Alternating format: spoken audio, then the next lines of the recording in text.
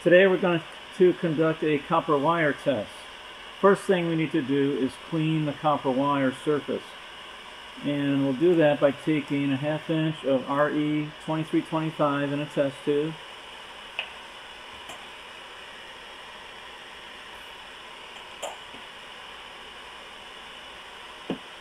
We take our copper wire, get it red hot at the tip of the inner blue cone of the flame. And once it's red hot, I plunge it into the alcohol and it cleans off all of the oxidation to give me a nice clean surface to work with. Now I'll take my unknown, and I just need a couple drops.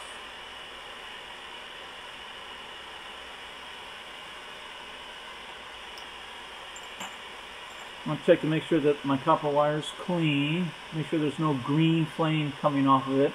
Otherwise I would repeat that step that I just did. Looks good. Now I get a couple of drops of the solvent that I'm checking and vaporize it. Turn it into a gas. Once I evaporate the drops, I pour the vapors into the air intake hole of the torch, and I look for that green blue color out there coming off of the copper coil. That would be considered a positive test, that green blue flame color.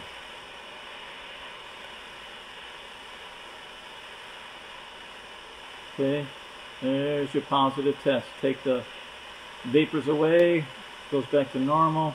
Add the vapors to the air intake hole, and you can see that greenish blue flame. Alright, that's as easy as it gets. That's the copper wire test for today. Copper wire test looks for halogenated hydrocarbons, and that was a positive test. Thank you.